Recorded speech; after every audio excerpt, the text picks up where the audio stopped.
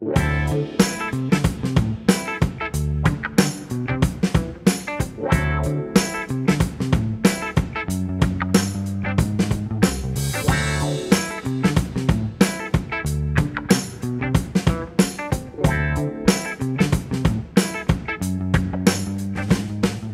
gang, welcome back to another video here at Joe Daddy's Garage.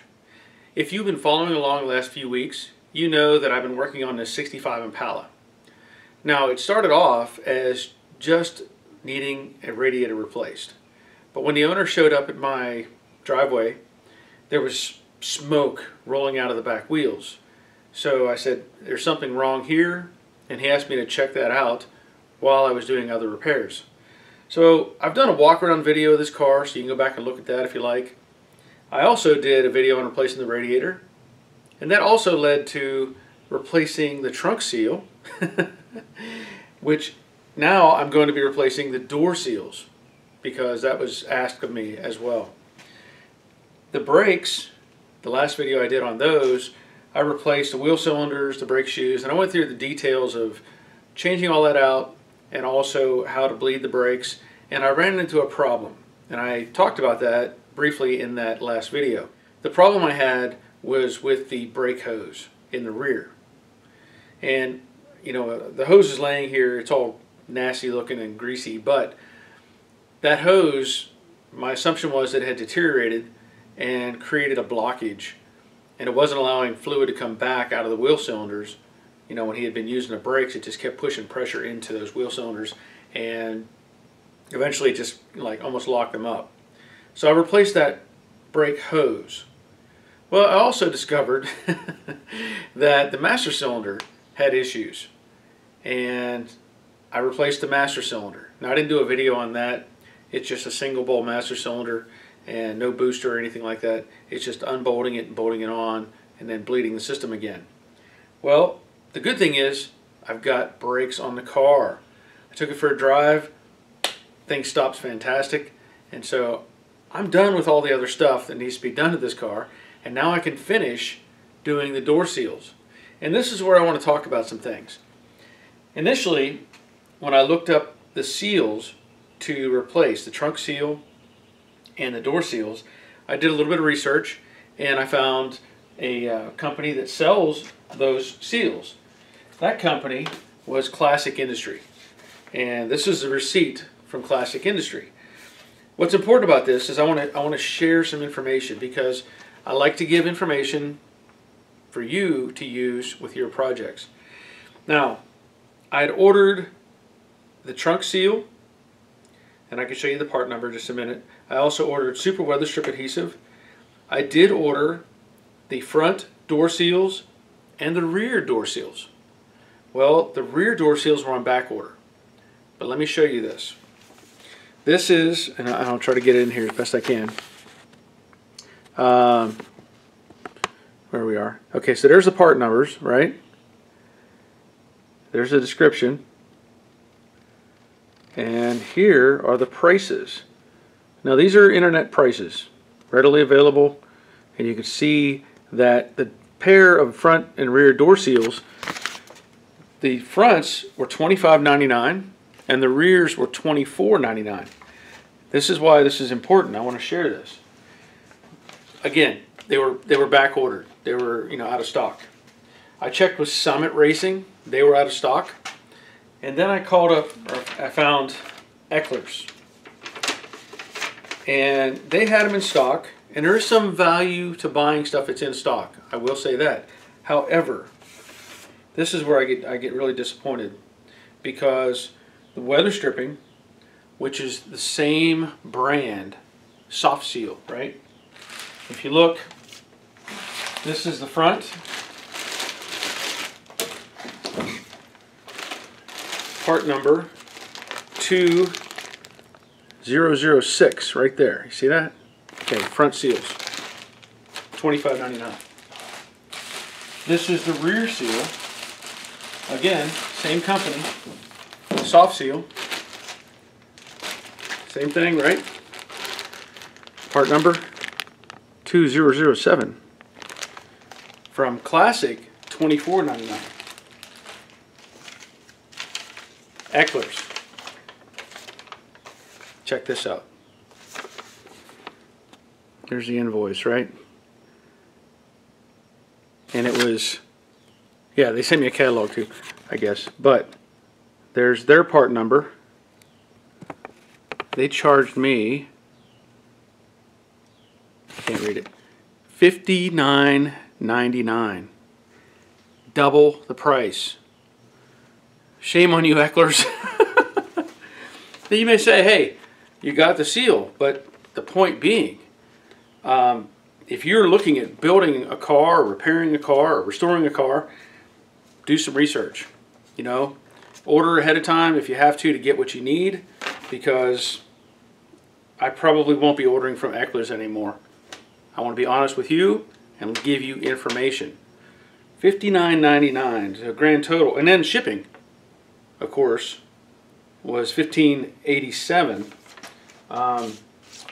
And on the shipping and handling for from Classic, now this is for all three, the trunk seal, the front door seals, and the weather stripping, it was $16.95.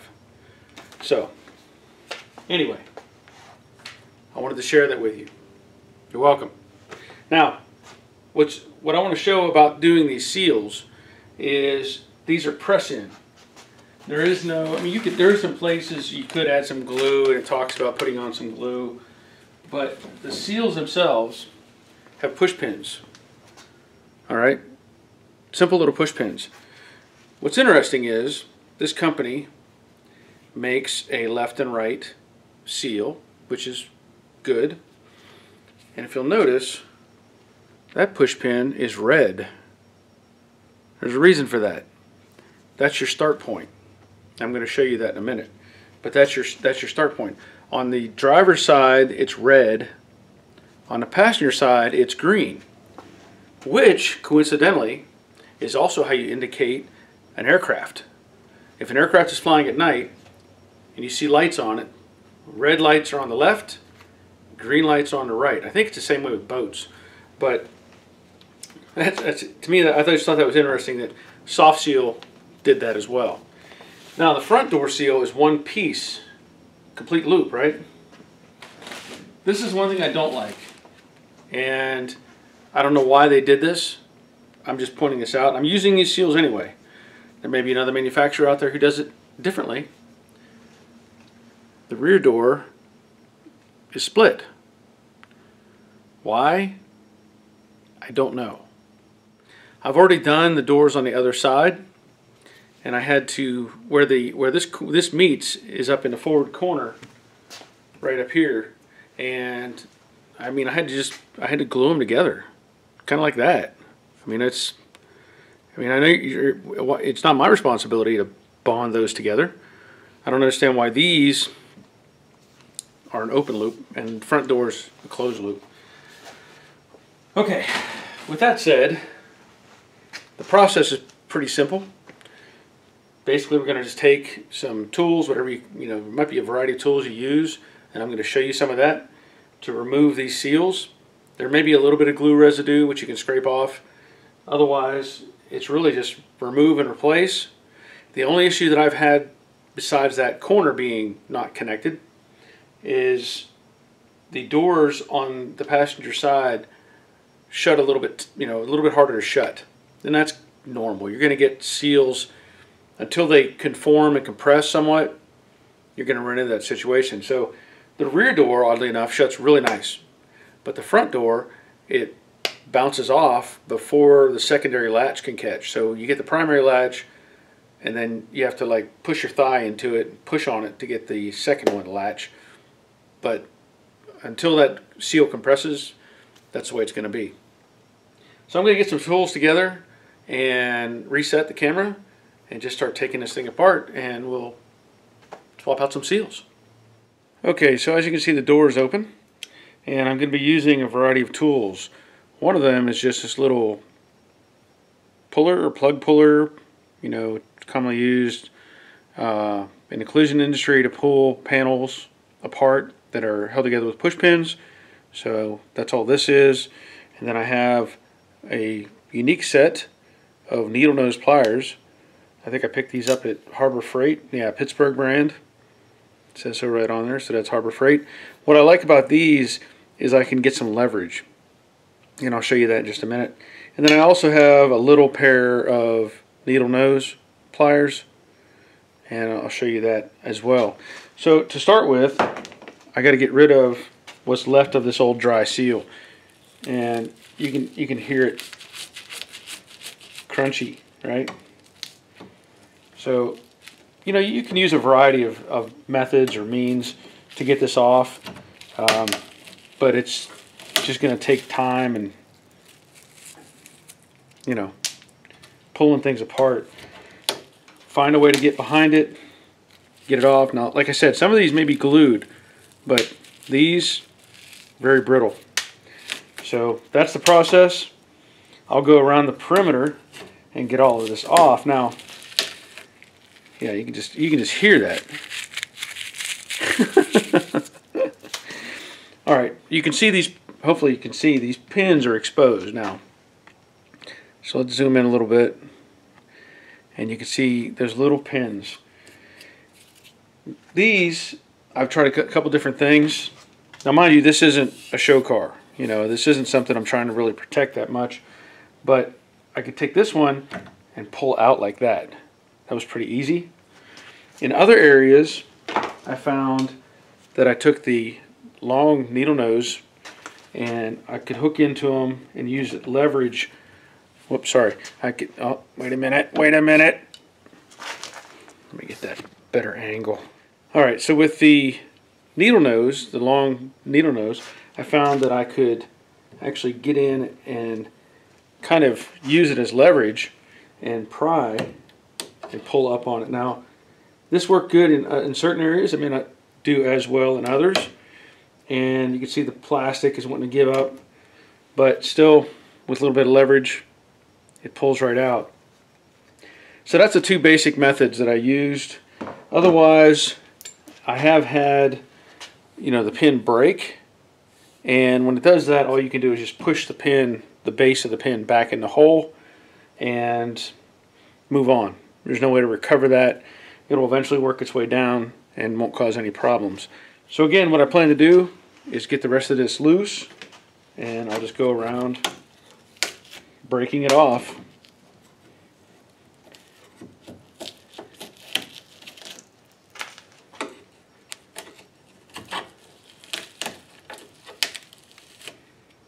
And then remove all these pins. Alright, so the seal is completely removed. I wiped it down with a paper towel. Again, this is just an old car, nothing overly spectacular. So I'm just doing the basics at this point. Now, I pointed out earlier that the red pin is your start point. And you may ask yourself, well, what does that mean? Where's my start point? Because, you know, it's just a series of holes all the way around. Well, basically, you know, as I did this on the other side with the green. If you look at the pattern, right, and you can kind of guess here, maybe about 4 inches of this pattern. Come down a little further, about 4 inches, and then you're hit with this. This is about 2.5 inches. So that means there's a specific point on this door where there are 2 holes that are, you know, 2.5 inches or so apart from each other. The rest of the pattern is basically all, you know, from that point on, about 4, all the way around. There's a little variance here between these two, but not like those other ones. But you can see all the, and there's a little bit, that's more like 3.5. But there's only one spot where just 2 of them are close together. Now you can see this one has 1, 2, 3 that are pretty close to the same gap, and then a little bit bigger. And then it goes back to that kind of 4-inch pattern. So just know that whenever you're doing these, line it up with the holes that match the door. So there's only one spot that there's 2 holes that close together. With that said, I already know I've marked it up here in the corner. This is where you start with the red pin. And then you just put it all the way around the door, and when you get to the end, decide what you're going to do with that corner. As I said, this is the original, or what's left of the original corner, and there's no way this is going to survive cutting and fitting. You know, this it'll just fall apart. You know, it wasn't glued or anything, so it just came off, but it's just, you know, crunchy.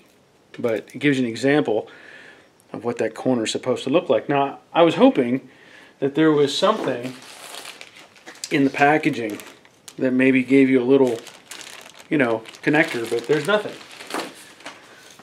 So do some research. Again, this is soft seal, and that's what I'm using. So let me get started and get the seal in place, and then I'll finish up. I want to point this out too. These push pins need to be seated all the way in. Alright, so sometimes you might have to encourage them a little bit with a mallet. And you have to hit the gasket and kind of knock them in. It wouldn't hurt to use a little piece of plastic or something, you know, as a punch, but sometimes they need a little help. That was the car, not me. Alright, so there's my red one. I'm going to start right here in this corner. And it can be tricky to seat these because they want to go a little sideways, and you can feel it through the rubber gasket. So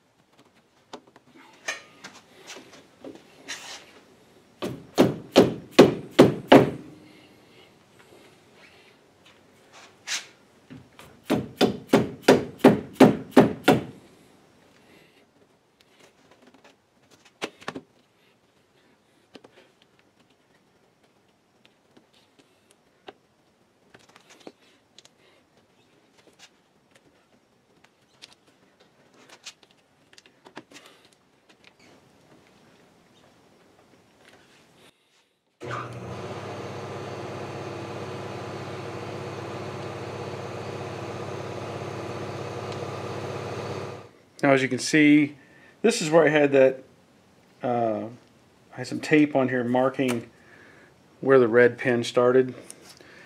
But, see how these corners, I know it's kind of hard to see this maybe. I can't get the camera that way far enough. But these corners are just out in space, you know? So it's up to us to secure those. Now, what I'm going to use is some of this 3M black super weather strip and gasket adhesive. And the plan is I'll put some on this upward leg and then put some tape on it to hold it in place while it cures, and then I'll come back and do the other one later. I may even shut the door to try to keep it in place, but this stuff I've already shown you before, it's really sticky.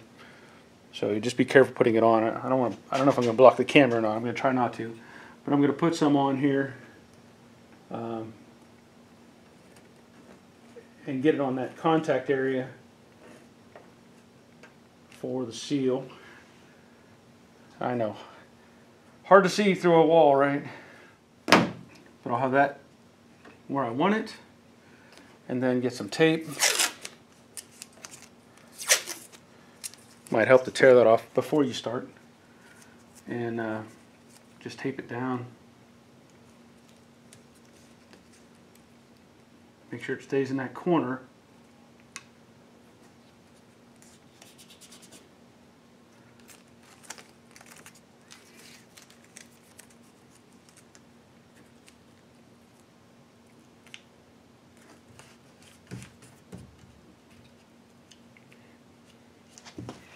And I think I'll shut the door, so let me move the camera back just a little bit. It's going to take a little more effort than how I did it before, because I've shown the front door and the back before. There's nothing there, nothing to stop it. So I'm going to let that sit and cure out. And while I'm doing that, I'll go ahead and remove the gasket on the front door. I don't need to film that since you've already seen the back. It's the same process. Break the gasket off, pull all the pins, move on.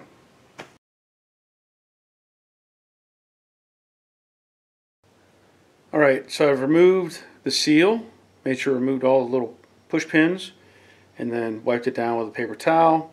And now I'm going to show you this because, as I talked about with the other one, and of course the red push pin, the rear door, it was in the upper corner that you started. I think it was on the vertical part. You started with the push pin. You would think, well, should it be the same for the front door? And no, it's not. And obviously I'm going to tell you to do your own homework on this, verify, but I can tell you on this car, the start point is this corner right here. And that's where the red pin goes. Now it could be different for other cars. I don't know. I'm just pointing it out for this 65 Impala. So I'm going to start with that one.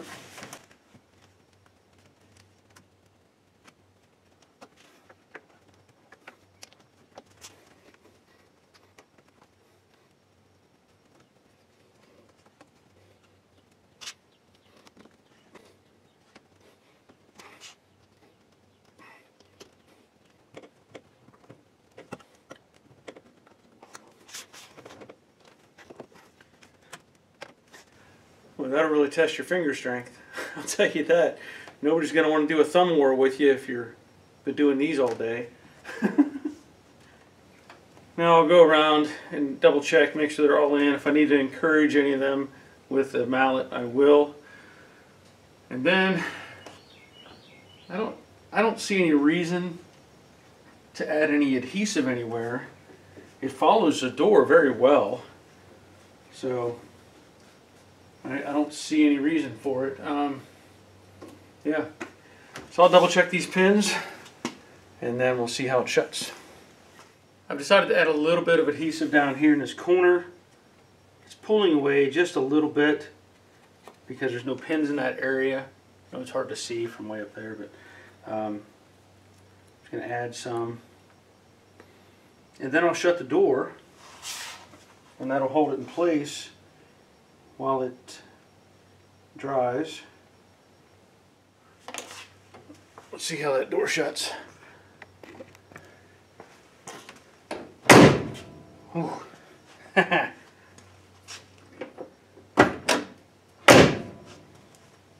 Wow, that'll be airtight.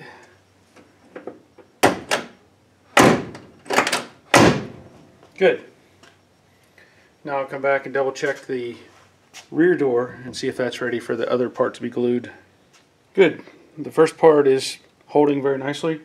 So now I want to get this part in, and I'll do the same thing. I'll add some adhesive. It's funny how adhesive is just a fancy word for glue, right? We always would have said glue in school or something, but no, today it's adhesive. So I'll put some, there's two kind of channels, let's say, up here. I know it's hard to see, but it's got like a, I don't know, like the bottom half of an H shape. So I just laid two patterns, and then I'll, tape it down. Same thing.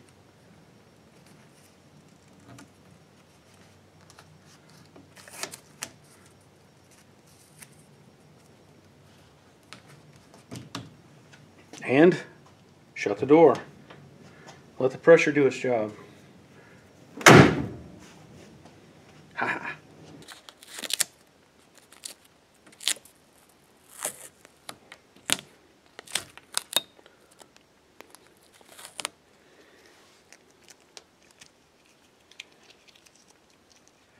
Okay, that's going to be the end of this video. Now I went over removing the seal, removing the pins, reinstalling the seal, make sure those push pins are seated so that you don't have anything interfering with the door closing. Up here on this rear door, unfortunately the way the seal is made, and again I don't know why, but it's just those two pieces coming together, and I still have the tape on there. I'm going to let that cure, but that's really all I can do. I did think about possibly taking a piece of the leftover trunk seal.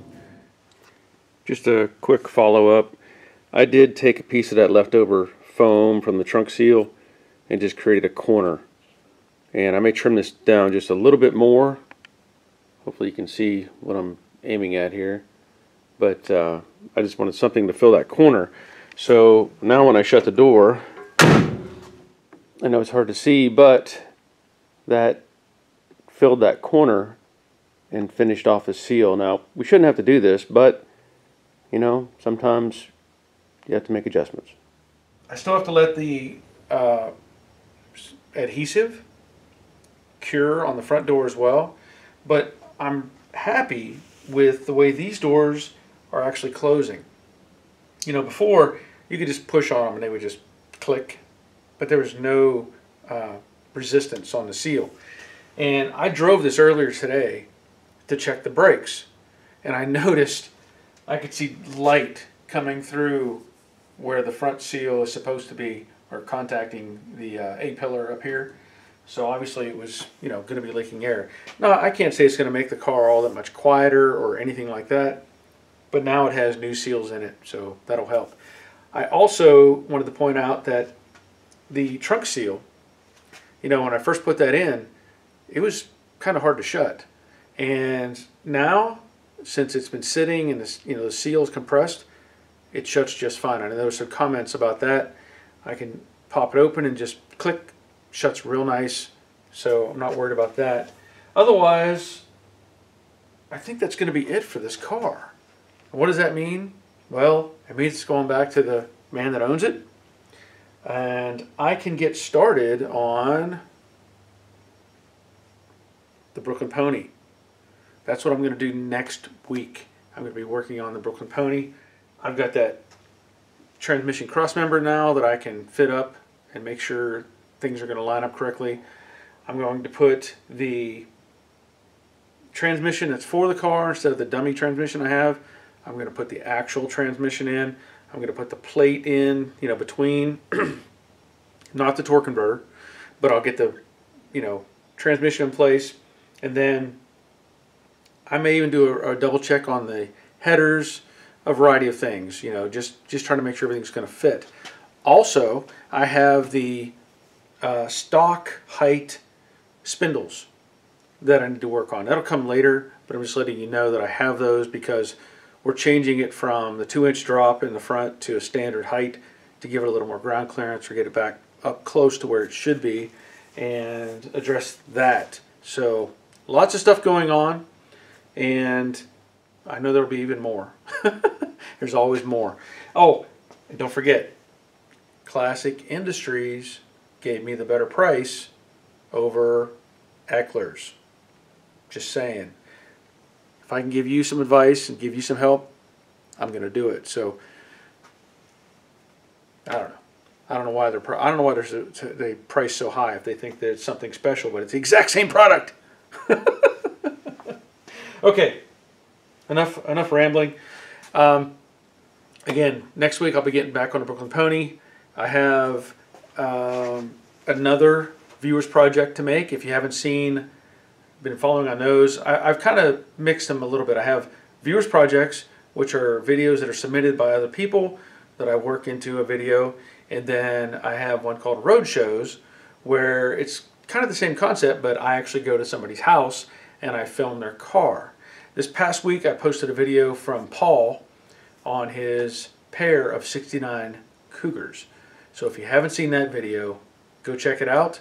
And I believe the next viewers project video will be about another Cougar, and that is an amazing story that you need to hear.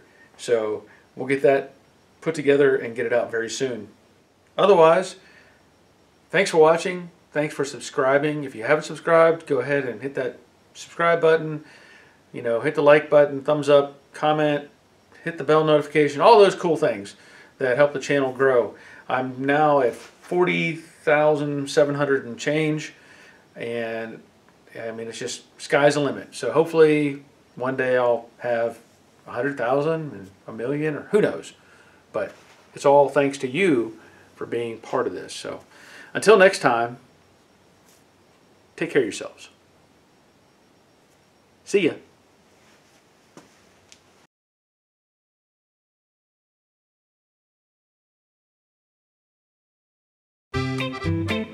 Gotta turn the fan down.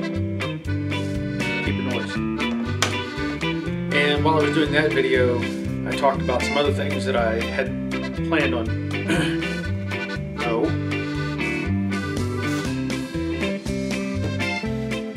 And when it showed up, it also had problems with the brakes. So I'm going to get some of this on here. Now, this will, if you get on your fingers, just know it's going to be there for a while. It takes a little effort to get that off. And